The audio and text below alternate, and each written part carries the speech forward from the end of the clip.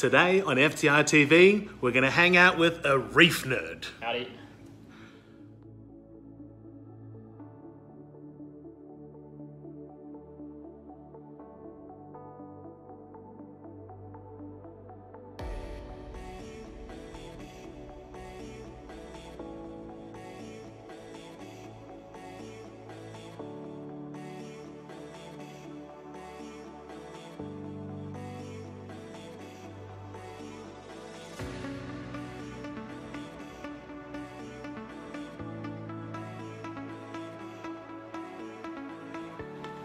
G'day everyone, my name is David Meyer and welcome back to First Time Reefer TV. And today I am actually staying in town for the weekend for my wedding anniversary with my beautiful wife.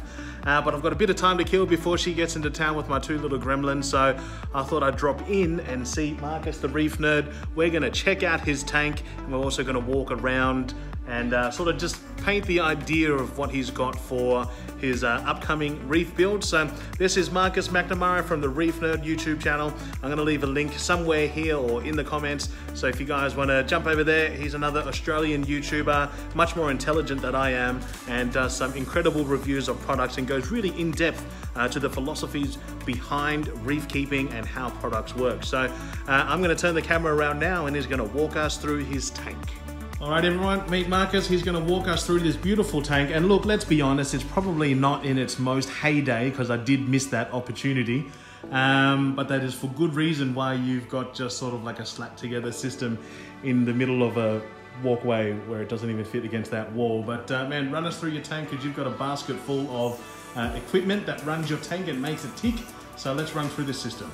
Yeah, so the tank at the moment is in sort of just keep everything alive mode until it's ready to be moved into the new tank once that's ready. But that said, there's still a lot of equipment running on this tank, probably more equipment than most people have. I am a bit of a gear junkie, so I mean, starting from the top, I'm running two Kessel A360Xs, both with narrow beam reflectors, and I have this precariously balanced Reef Bright strip, which is actually going to be running on my new tank. But for the majority of the lifespan of this tank, it's been running the Kessels with T5 hybrid fixtures. So I used to run the DX18. It wasn't possible to have that mounted temporarily here, so we just had the Kessels, and then when I got the strip in preparation for the new tank, I just chucked it up there because why not? Yeah. Well, this tank used to be behind you there against the wall, which now houses an incredibly gorgeous cabinet. And you guys literally just slid this across the floor. We did. So Billy from Starfire gave me a hand. He came over with these big barrels and we drained the tank down to about here, slid the whole thing, or disconnected as much equipment as we could, slid it across the room, and then pumped the water straight back in. It didn't even skip a beat. Nothing really was, off-put by 10, 20 minutes is all it took of being out of the water. So that was easy as. What are you doing? Don't destroy the vase. Yep. This is Nemo, the cat. So you got the narrow beam reflectors because? I think the Kessels by themselves have a really wide spectrum. Oh, sorry, not spectrum. They have a really wide spread. Yeah. The narrow beam reflector narrows that spread and focuses it. It increases the par over a smaller area. And because my tank's only 3 foot and I had two of these, two Kessels with no narrow beam reflectors is probably ideal for say a 120 centimeter or a 4 foot tank to get like perfect par distribution over the whole tank with a low mounting height. Yep. I've got a fairly high mounting height and this tank's a touch deeper than a traditional tank, although I guess that trend is changing because it's similar dimensions to what Waterbox and Kate are putting out these days anyway. Yep. But it gives more kick out of the Kessels at the higher depths, so better for SPS. SPS, yeah. And it prevents spillage into the room, and I think it gives better color rendition as well because you just get that extra intensity out of them. Yep. I've always liked blasting the tank with light, and then on top of that I had the T5s as well, and right now the Reef Bright strip, which I've got unplugged because it's really blue and it plays havoc with the smartphone cameras. So if we turn that on, it would just be blue. Yeah. I mean, Reef Brights are the new strip lights that have just entered into the Australian market as well. I think they came pretty highly recommended by BRSTV for being the closest LED to the ATI Blue Plus T5 globe as any light that they've tested. So it'll be keen to see you get that onto a tank and actually sort of do some testing to maybe back that up, and hopefully it's not just a sales pitch from BRS. Yeah, no, I'm going to do a full review of it. I'm going to tear it down because, you know, these things are obviously pretty easy to pull apart and show you exactly how they work. They're not a complex product, but it's a really well thought out product based off my initial impressions. And yeah, I can't wait to show people, you know, exactly what it is and why it's different to the other LED strips that are already in the Australian market. Awesome. So run us through sort of, let's start with in-tank and what sort of equipment and wave makers you're running in there to begin with. Yep. So on the back wall, we have a Gyre. This is one of the Glamorca, I don't think Glamorca even exists anymore, but they're now the Max Spec Jump line. Yeah. It's just the older version of that, the cheap Gyres, but it gets the job done. It's run ever since day one on the tank, and I have it on the back wall. Soon after, I think when the tank was maybe 6 months, I added a Gyre. This is an XF130, I think. It's the older generation, but this is the proper Max Spec Gyre, and that one's shooting across the tank. The reason why I don't have them both on the sides is because I find by having one on the back and one on the side, you get a very random flow pattern. In addition, there's the outlet here from the return pump. So the flow in this tank is a very randomized pattern. Yeah. And the gyres are set to very random programs as well. And I think that's what Coral's like the best. And the flow complements the style of escape you've got as well, because obviously it's got that hollow section in the middle. Yeah. So you don't want just all of it sort of going from side to side, right? Yeah, and I mean, I've got enough fluffy coral in this tank to see that there is a fair bit of flow going on, like the hammers are moving, the GSP is moving, the Xenia or whatever that is, and the Gonoporas and the torches, everything is moving quite a lot. In the new tank, I'm going to have even more flow because SPS really wants it, and I do need to get into the SPS because their density is getting so high. But I'll be continuing the trend. I'm going to continue running gyres. I do like the flow pattern that they produce in a big wide sheet. So primarily that'll be my main source of flow, but with a bigger tank I can also add spot flow in other areas, and we'll just see what we end up with there if I need it. But they do punch out exceptional flow. I think my only drawback with gyres I find, I think, is probably the maintenance regime. Yeah, you're right. They tearing them down and cleaning them is a bit of a chore. There's a lot of surface area, so you know, a lot of coralline, a lot of algae can grow on them, and it does affect their performance massively. Yeah. So when they are covered in algae, you'd be amazed at how little flow they put out, and then when you clean them, all of a sudden your sandbed will just be gone. So because you probably turned it up as it got dirty. So you do have to keep them clean. I think the new models have got some kind of hood or cap on them, and so I haven't tested that yet, but I'll be keen to see if that makes a difference. Because if I can just take that off and clean that, and the rest of the gyre stays fine, maybe that'll alleviate that problem a bit. Well, I think that cap serves two purposes. One, it stops the light from hitting the blades directly, so hopefully it reduces the amount of algae that grows on it. But it also allows you to mount your gyre a little bit closer to the water surface without sucking down the air, right? Yeah, exactly right. Which is a pretty limiting factor with the gyres, or any wave maker, to be honest. Yeah. If you get it too close, it's going to create that vortex of just sucking air down and punching bubbles into the tank. Yeah, actually no one wants that, Yeah. Well, your tank looks exceptional, man. Like, do you have a feeding regime for the coral? I used to be much more disciplined around it. Before we slid the tank across the room, you know, there was a full routine of aminos and coral products. You know, I've done reviews on everything on the market, so I've used pretty much everything. Powdered-based foods and things like that. And, you know, I've always been a kitchen sink kind of guy. I use them all and test them all and try to cover my bases by using a little bit of everything, and that seemed to work.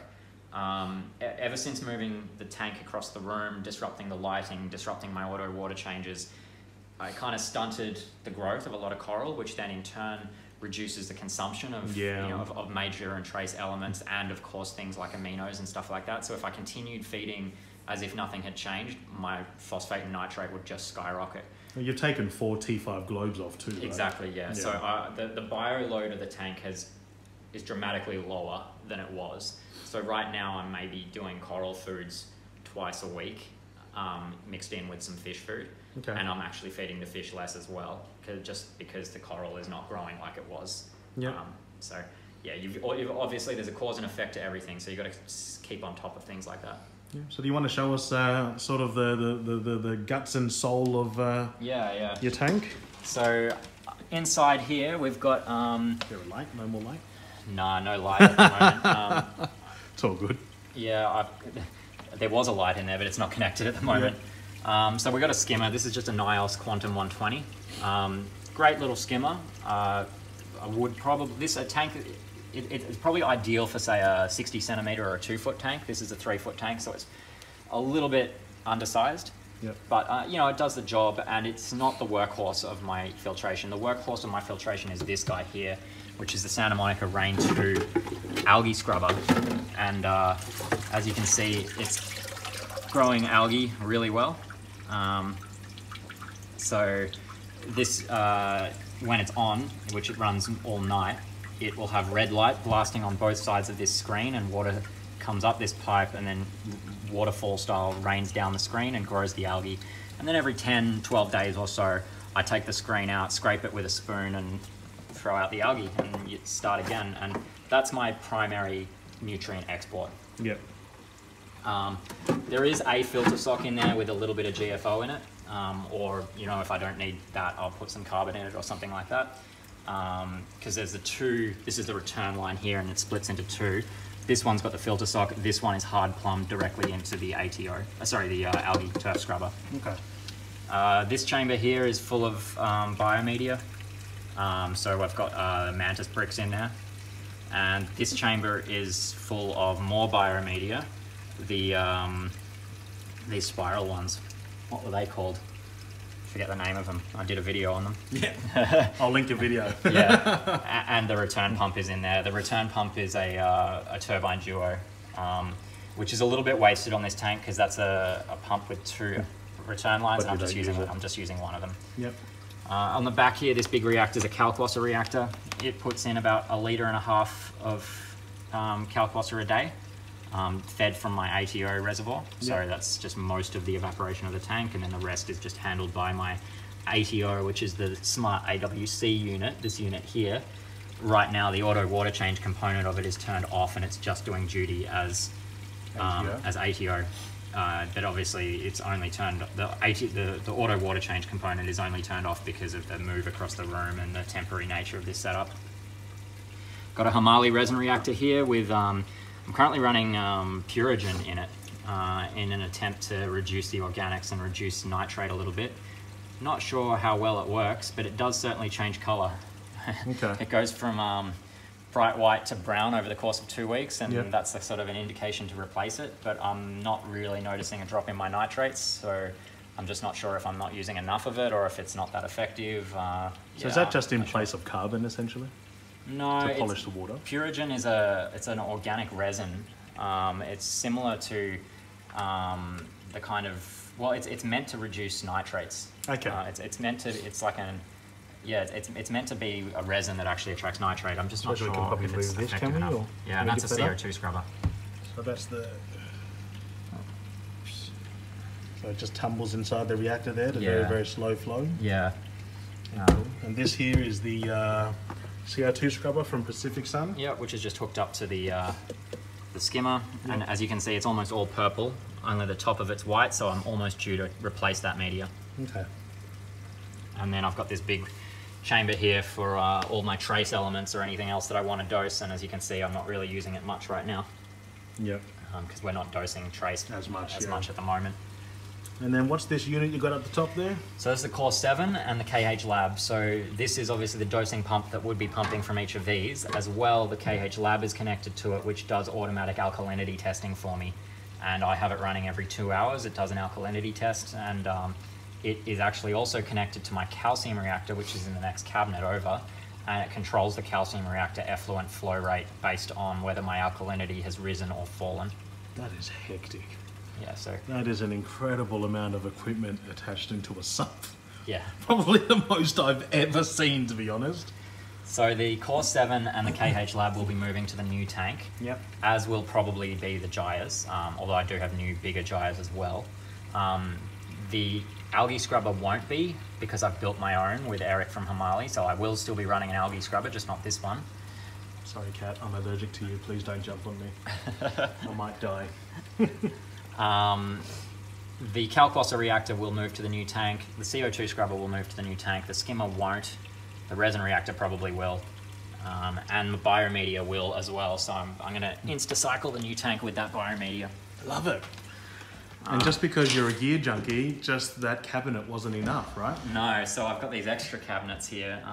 So this one's got the calcium reactor in it.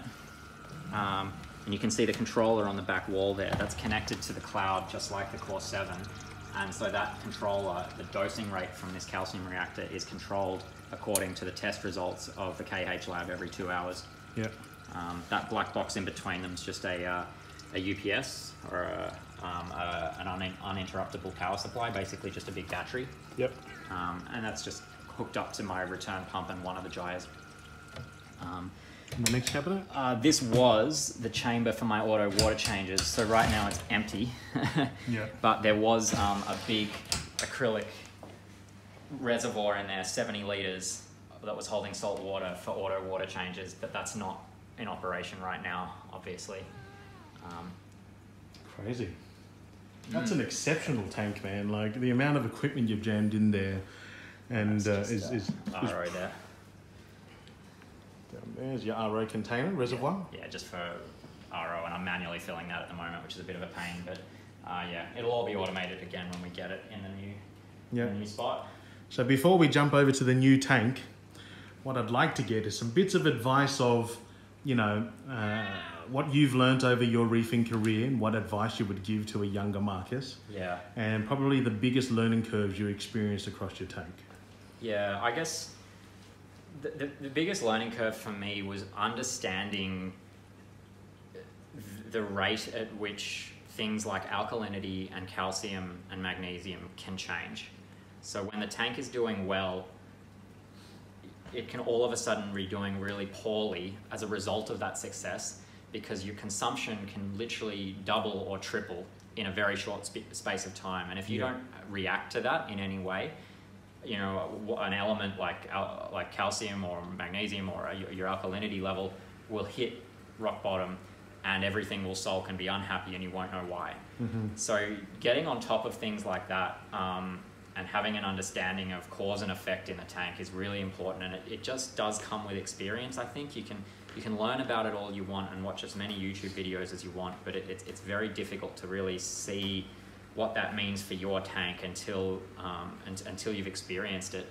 And I suppose that's why you've gone down the Core 7 route, so you can get your testing automated, because alternatively what you would probably be doing for a while until you're in tune with your tank is testing manually daily. Yeah. And it's amplified by the fact that I have so much coral in such a small tank. Yeah. And I think that's probably something that I would have done differently from the start, is I should have gotten a bigger tank from the start. Because, best piece of advice, man. Buy as big as you can go, right? Yeah, a larger, like the more water you have, the slower everything happens. Yeah. So like any change in an element is slower because you've just got more water volume to buffer it. And when you've got this much coral in a small tank, things change quickly, really quickly. And that can be rough on some coral. Yeah. So 3 bits of advice to a younger Marcus. Get a bigger tank. It would have been start off with a bigger tank. Yeah. Second? The second bit of advice would have been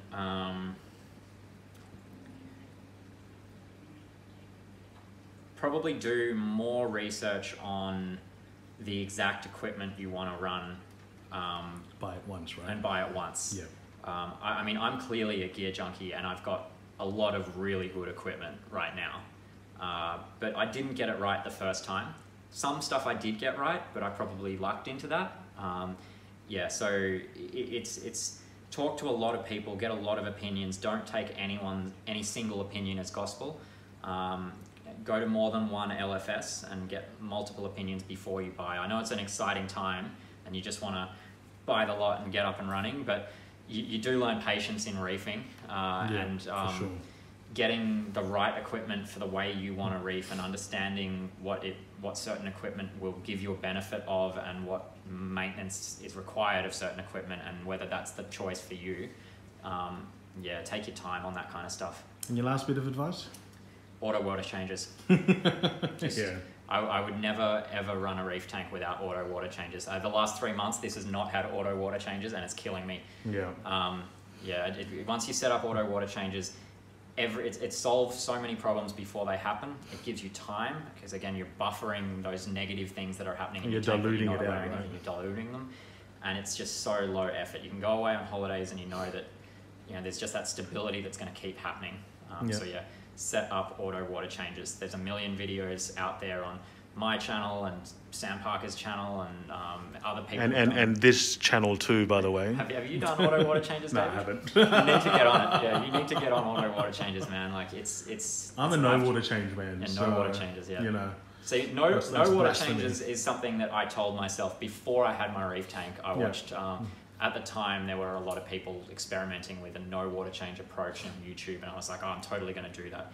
I think the reality of a zero water change system for a brand new reefer, impossible. It's not going to happen. You need to be an experienced reefer. Like once you've been doing it for 2 years or plus, then you're ready to take that on, because you know what is required. It just takes away that element of playing with fire. Yeah, and I'm only now at no water changes because I'm quite in tune with my tank. So and I've got the confidence, and I can pick up on coral with what they're doing, and definitely water changes if you're new. Yep.